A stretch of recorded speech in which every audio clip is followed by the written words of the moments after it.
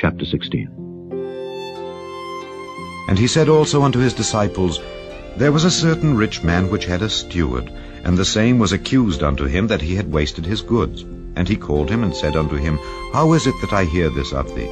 Give an account of thy stewardship, for thou mayest be no longer steward. Then the steward said within himself, What shall I do? For my Lord taketh away from me the stewardship. I cannot dig. To beg I am ashamed. I am resolved what to do, that when I am put out of the stewardship, they may receive me into their houses. So he called every one of his Lord's debtors unto him, and said unto the first, How much owest thou unto my Lord? And he said, 100 measures of oil. And he said unto him, Take thy bill, and sit down quickly, and write 50. Then said he to another, And how much owest thou? And he said, 100 measures of wheat. And he said unto him, Take thy bill, and write 80. And the Lord commended the unjust steward, because he had done wisely. For the children of this world are in their generation wiser than the children of light. And I say unto you, Make to yourselves friends of the mammon of unrighteousness, that when ye fail, they may receive you into everlasting habitations. He that is faithful in that which is least is faithful also in much, and he that is unjust in the least is unjust also in much. If therefore ye have not been faithful in the unrighteous mammon, who will commit to your trust the true riches? And if ye have not been faithful in that which is another man's, who shall give you that which is your own? No servant can serve two masters, for either he will hate the one and love the other, or else he will hold to the one and despise the other. Ye cannot serve God and mammon. And the Pharisees also, who were covetous, heard all these things, and they derided him.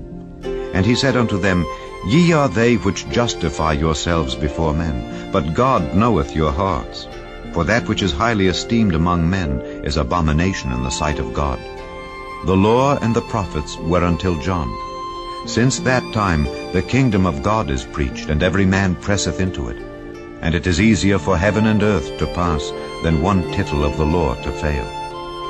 Whosoever putteth away his wife and marrieth another committeth adultery, and whosoever marrieth her that is put away from her husband committeth adultery. There was a certain rich man, which was clothed in purple and fine linen, and fared sumptuously every day. And there was a certain beggar named Lazarus, which was laid at his gate full of sores, and desiring to be fed with the crumbs which fell from the rich man's table. Moreover, the dogs came and licked his sores. And it came to pass that the beggar died, and was carried by the angels into Abraham's bosom. The rich man also died, and was buried.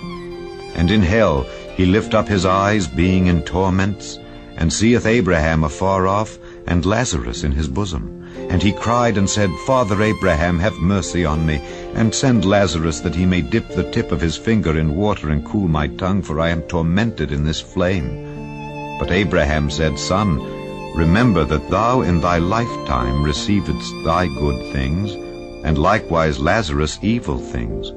But now he is comforted, and thou art tormented. And beside all this, between us and you there is a great gulf fixed, so that they which would pass from hence to you cannot, neither can they pass to us that would come from thence.